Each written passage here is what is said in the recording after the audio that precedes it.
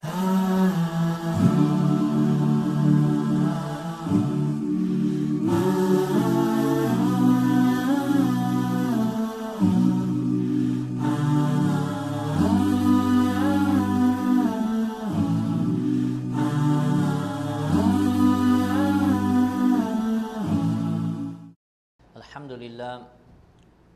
لله الذي أبدأ الأفلاك والأرضين والصلاة والسلام على أشرف الأنبياء سيد الكونين إمام الحرمين إمام القبلتين إمام الأتقياء نبي محمد صلى الله عليه وسلم.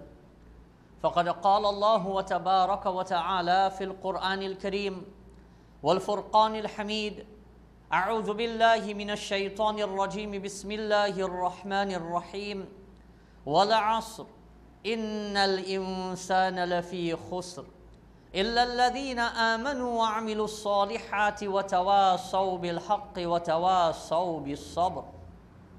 وقال النبي صلى الله عليه وسلم: الدنيا سجن المؤمن وجنة الكافر.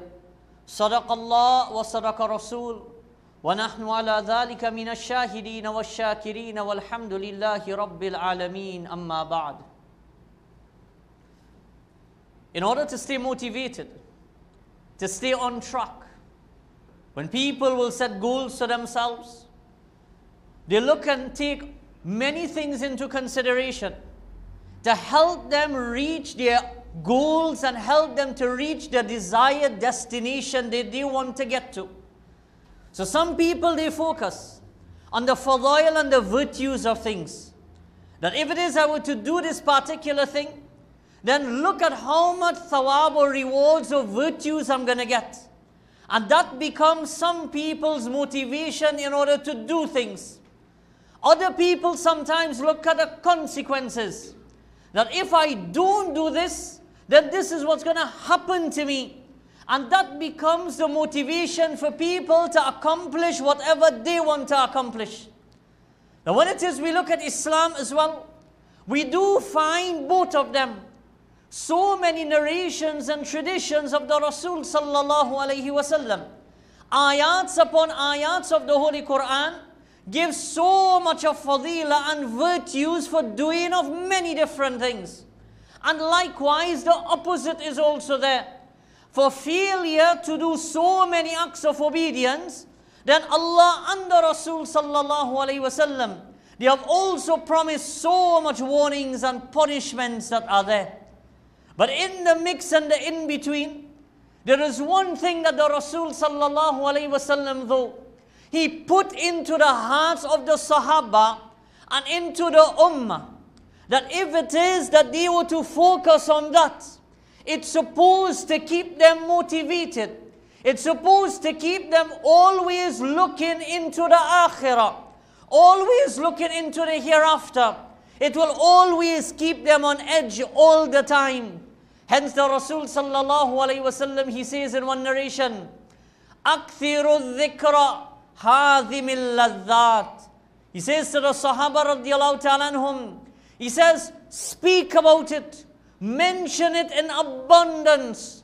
Talk about it lots of times. What to talk about? The destroyer of all pleasures that is there. Talk about death. He says, talk about death that is there. Speak about it in abundance. Because when it is you talk about it in abundance, then it creates within people, hopefully, the drive to change their lives and look into the akhirah, look into the hereafter and do so many different things. And sometimes we see it with human beings of our own selves, that possibly they are diagnosed with something and then they are told, hey, you got 6 months to live.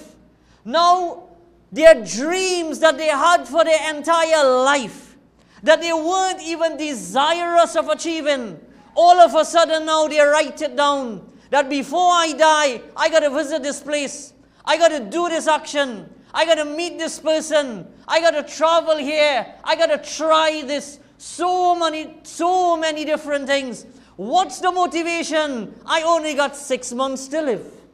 Because I only got that little amount of time remaining. It creates the jolt within the human being that I want to do so many things.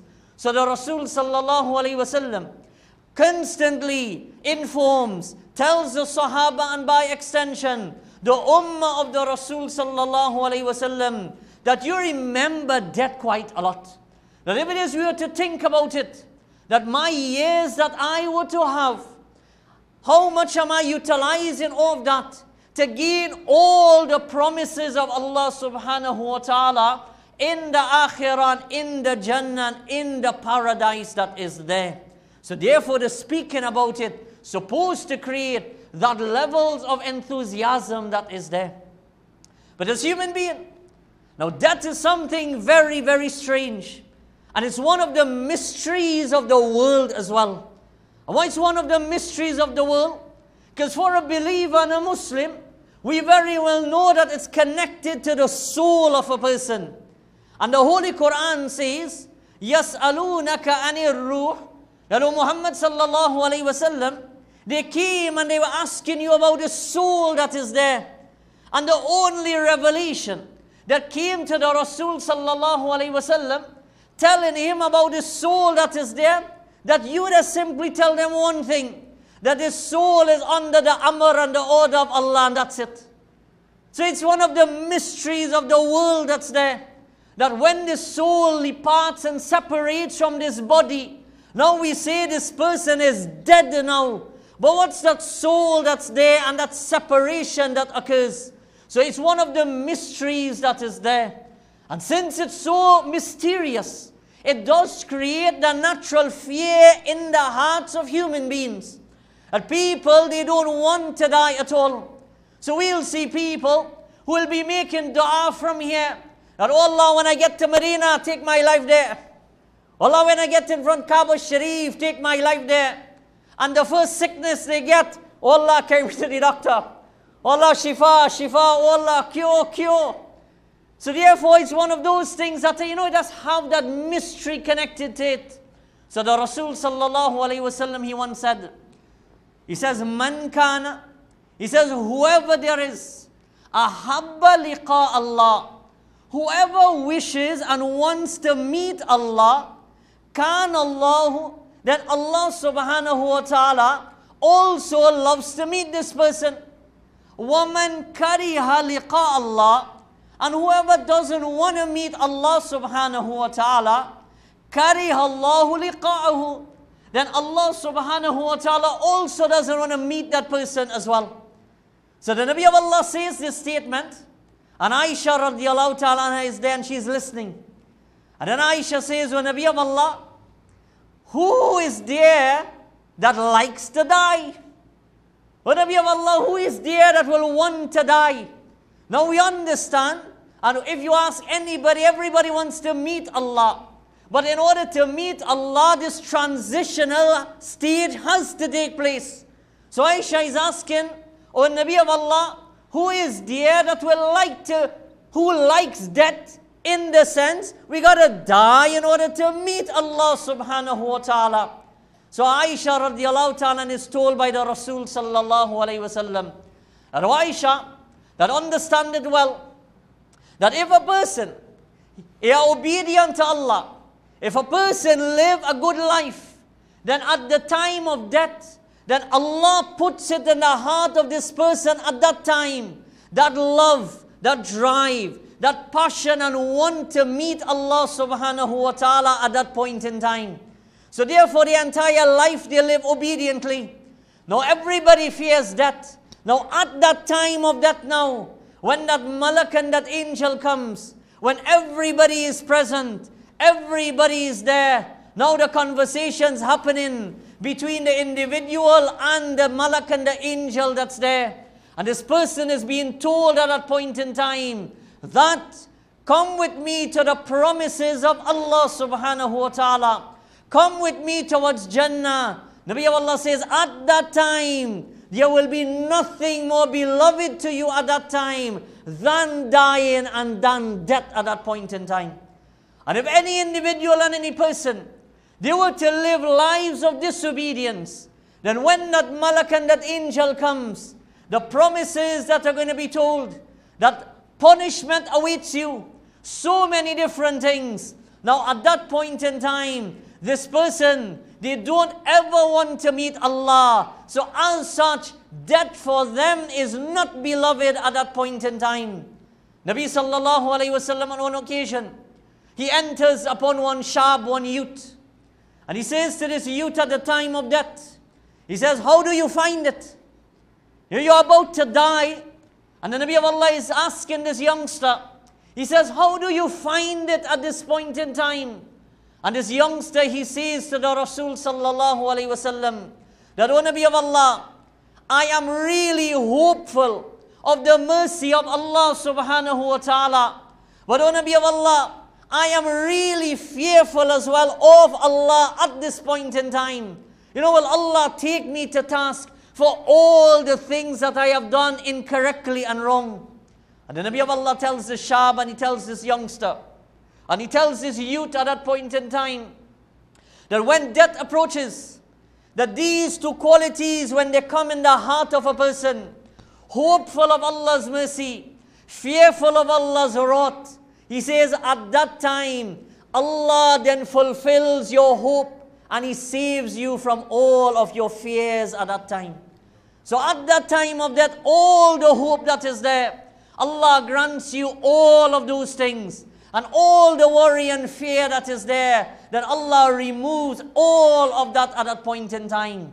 Hence the Rasul sallallahu alayhi wasallam told the believers, tu'fatul mu'min al-maut, that the gift of the believer is death.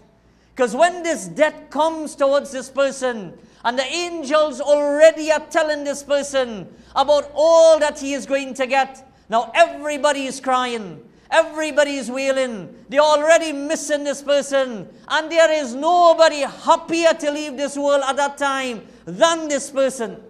The dying person is the happiest individual. Because the Nabi of Allah says, Tu'fatul mu'min al-maut. The gift of the believer is death that is there. You ever see kids on Eid Day? That you will have the presents for them. It matters not if the gift paper is newspaper. It matters not if it's kite paper, gift paper. They don't even bother about it at all. It's ripped the same way. Because no focus is on wrapping. They are so more concerned about what's underneath the wrapping that's there. Now lots of times we get so caught up in the wrapping that is there and that in itself. And hardly look beyond the wrapping that is there, the pleasures that await the mu'min and the believer. We are so caught up in the wrappings that are there and all the different things, the accidents and the this and the that and all of that, the wrappings we are caught up on. That the little kids, they seem to have more awareness. No, look at the gift that is there, that's presented. It's just so much more glorious and excellent and good. So the Nabi sallallahu alayhi wasallam says, Tu'fatul mu'min al-maut. The gift of the believer is death. And then the Nabi of Allah sallallahu alayhi wasallam, he gives an advice.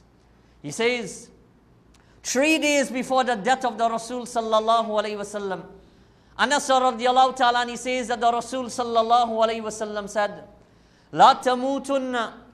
He says, don't die, except in that you have good thoughts about Allah subhanahu wa ta'ala.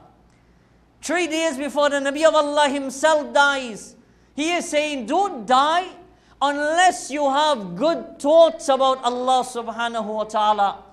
So how does a person have those good thoughts about Allah? Commentators, they explain that when we live lives of obedience, we are motivated because we don't know how long we are going to live.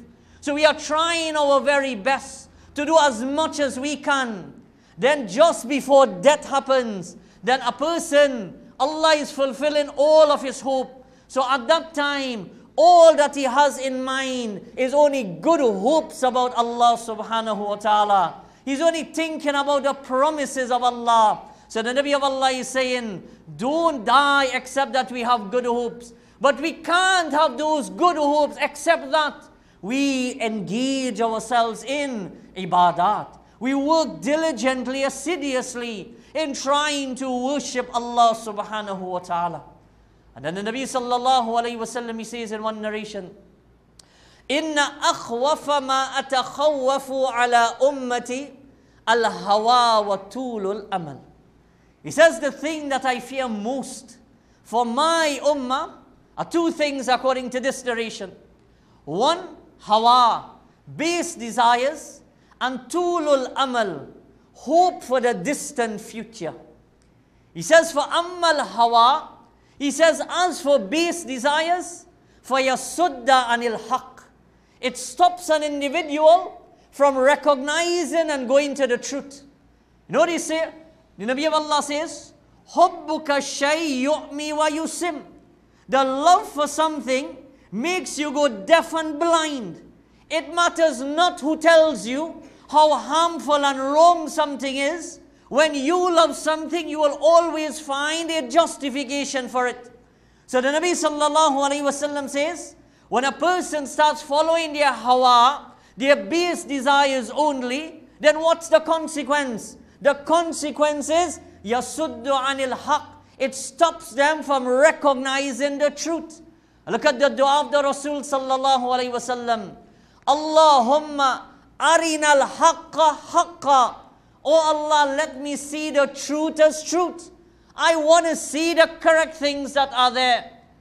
So the Nabi of Allah sallallahu alayhi wa sallam says that's one. Wa amma tulul amal. And as for hope of the distant future, what does that do to an individual? It stops an individual. So the first one, فَأَمَّا الْهَوَىٰ فَيَصُدَّ عَنِ الْحَقِّ وَأَمَّا طُولُ الْأَمَلِ. And as for the hope of the distant future that is there is no more enthusiasm, no more encouragement to do good deeds that are there. A person then starts doing less and less, because they always think, I have lots of time remaining. I have lots of time remaining. So the hope of the distant future, it gets people that, no, I'm not going to do anything today, tomorrow, not tomorrow, the other day. That's why you normally hear, whenever you have a routine, don't ever let 2 days pass, because then it becomes a habit. Because after that, you will stop the sweetness of leaving it out and creeps in. And all you do thereafter is just leaves it out. All right, for Monday I'll start back. You know, on the weekend I'll start back. And a whole month will pass, 2 will pass, 3 will pass. So therefore, the Rasul sallallahu alayhi wa sallam, he tells and he gives the ummah one thing of incredible motivation. Because the youngsters, those who are old, those who are healthy, those who are sick, those who are ulama, those who are non-ulama, those who are physicians and professions, there is one thing that we all share. We've got to walk through those doors of death that is there. But for the believer, there are so much promises and excellences that are there. So much the Nabi of Allah encourages that this is our gift that's there. But it will only be a gift to enjoy if the time that we have, we are able to utilize it properly. And when those angels, they come and give us those beautiful news, while everyone is crying, there is no individual happier than this person at that point in time. And Allah mentions in the Holy Quran, أَيْنَمَا تَكُونُوا يُدْرِكُّمُ الْمَوْتِ. That wherever you are, it doesn't matter. That is sure to find us. وَلَوْ كُنْتُمْ فِي بُرُوجٍ مُشَيَّدَةٍ. Even though we will be in the most sturdiest and strongest and reinforced places, death is definitely going to come to an individual. So therefore, whatever amount of life has already gone, that's gone. We have a little more that is remaining. As the famous line of poetry is, yesterday was history, tomorrow is a mystery, today is the present, hence it's called the present. Take advantage of it. May Allah subhanahu wa ta'ala grant me and you the tawfiq, that with our life that we have, we are able to utilize it excellently. And at the time of death, it be the best day of our lives. That we will love to meet Allah, and that Allah subhanahu wa ta'ala will also love to meet us as well. Wa akhir da'wana anil hamdulillahi rabbil alameen.